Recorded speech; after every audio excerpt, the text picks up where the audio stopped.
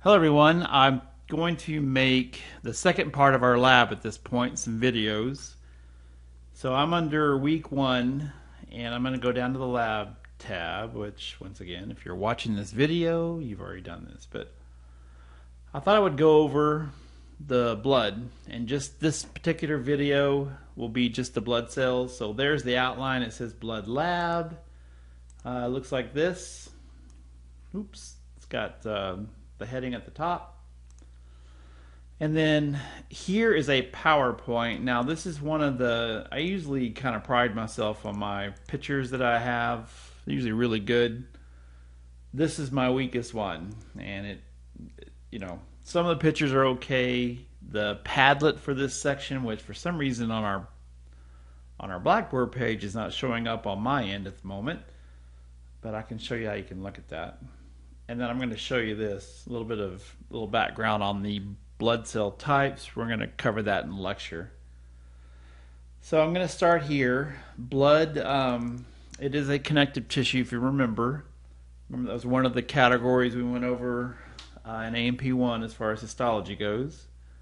You got to have it for gas transport, body temperature, plasma, all kinds of reasons. All right, now there are two categories of what are called white blood cells. Now, we still cover erythrocytes and platelets, thrombocytes. In fact, this would have been something, I guess I might add it down here at the end. Let's see. Yeah, I'll put it somewhere down there, but what we're going to do first, we cover what are called the white blood cells. So I'm going to go to this chart. This chart represents, now this is out of lecture, okay, so this is not something you're going to be tested on in lab. You're really not going to be tested on in lecture either, but this is the entire flow chart for blood cell formation. Here is a hemocytoblast, which is a stem cell. And remember, red bone marrow produces all blood cells. So what that means is this particular stem cell can be any of the blood cell types. If it goes this way, and you see it says myeloid stem cell, over here it says lymphoid stem cell. And then you have all the categories. Here's where platelets are forming. Here's where red blood cell is forming on that end. You see it goes down here, the little biconcave disc. Here are platelets. And then on this side, over here, now, lymphoid are just lymphocytes. But you see these? Monoblast. Here's a great term. This is called a megakaryocyte. Cool term. Ends up breaking up and forming these little platelets here that are involved with blood clotting. So for right now, we're worried about this category right here. Basophils, eosinophils, a neutrophil, a monocyte, and a lymphocyte. And then, like I said, these are platelets are called thrombocytes, and then these are red blood cells. All right, and just wanted to show you, they all start out as one cell. It has to do with hormones, what body region they end up in, and they can become any one of these. This is from your outline for lecture. So here's what we're going to cover in this class. You see these up here? These are all red blood cells or erythrocytes. That little guy there is a platelet. There's another one there. There's one up here, looks like. And then all of these are white blood cells, the ones we're going to cover. Here's a neutrophil, which is the most abundant of all the white cells. This is called an eosinophil. It looks like the little 7-Up guy with the shades they used to have on the side of a can. This is a basophil, a bunch of blue dots.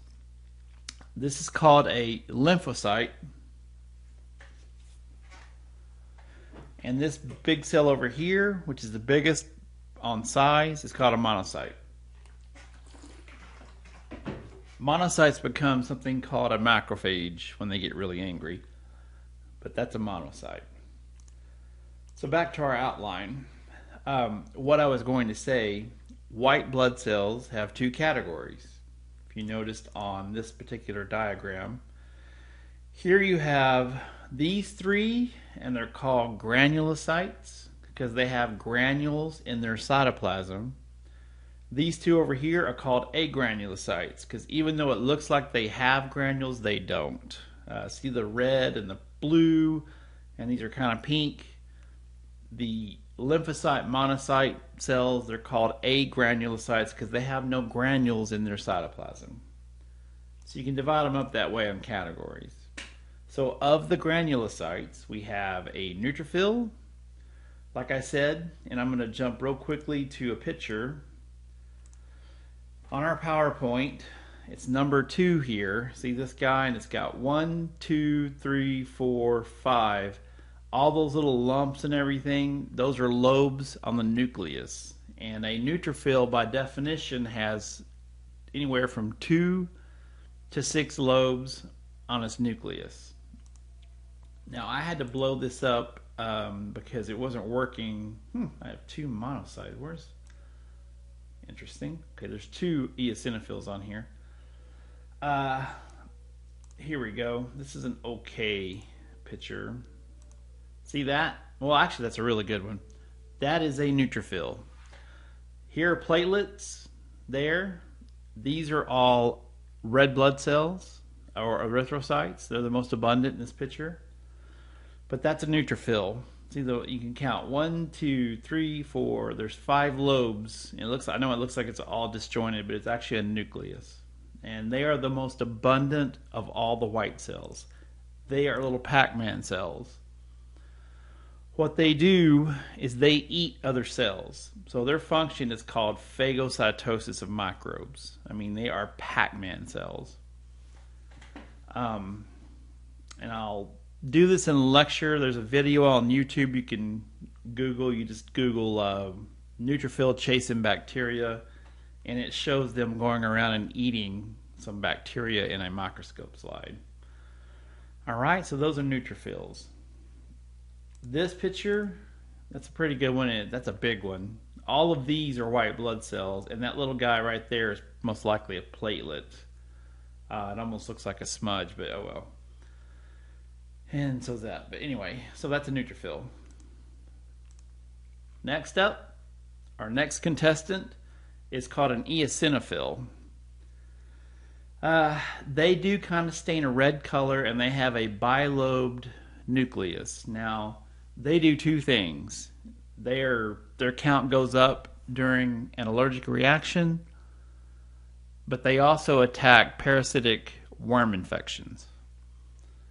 So if somebody has a tapeworm, they're going to have a very high count of eosinophils.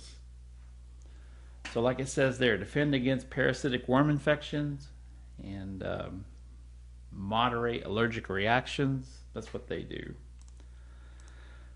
Now this is one of the pictures I'm not that proud of because this poor guy's sunglasses are broken. This is actually an eosinophil. See the 2 big lobes, and it would have gone across. It's broken there. But the color's not great, but that's an eosinophil. Now, that being said, on your Padlet, on your on our web page, on our lab page, that is a perfect eosinophil. See it? It's kind of got the red granules. It has the shades, the bilobe nucleus. There's some platelets. Then all of these are all erythrocytes. They're all red blood cells. All right, so that's an eosinophil. So going back, a basophil. These are the least abundant of all of the white blood cells. They're less than 1%. And what they do, they cause swelling and inflammation. Right here it says they migrate to damaged tissues. They release histamine, which actually causes swelling. And they also release a chemical called heparin, which is an anticoagulant. So it increases blood flow. Now, once again, this is not, well, it's not that one, it's this one. See that little guy there? that most likely is a basophil. It's not the greatest picture. Basophils look like a bunch of blue dots. So I'm going to go back to our Padlet. Let me get out of this. Here is a perfect basophil. See the bunch of blue dots? You really can't even see the nucleus. It kind of has a double lobe nucleus, but you really can't see it because it's a whole bunch of blue dots. There's a platelet. Like I said, these are all red blood cells or erythrocytes. But that's a basophil.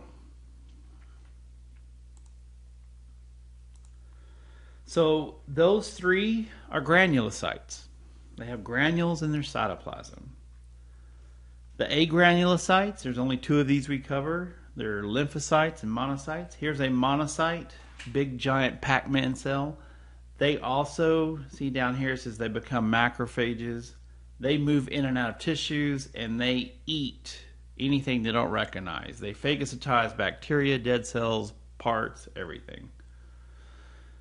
And they're the biggest one as far as size goes. Now, I was looking, okay, this is actually a really good, in our PowerPoint slide, that's a really good monocyte. A lot of times they have this little horseshoe nucleus.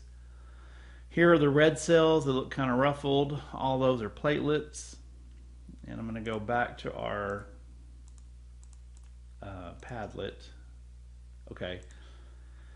Well, it's labeled right there, but that's also a great monocyte. See how big it is? It's the size of, look at that, like 5 red blood cells. So as far as size goes, they're the biggest ones. There's some platelets and there's some red cells. And like I said, they are big, giant. They're like neutrophils. They're not quite as abundant, but they're the biggest in size. They kind of move in at the end of an infection and they just take out everything. All right, lymphocytes. Now we're going to cover a whole section on this in the lymphatic system. They have a little bitty ring of kind of whitish cytoplasm and a big purple nucleus. And they're, oddly enough, these are really talked about a lot now with this whole coronavirus outbreak. They're involved with what's called specific immunity. That means that they only attack whatever their stimulus is. When you get vaccinated, your body produces what are called B cells and T cells. Those are lymphocytes.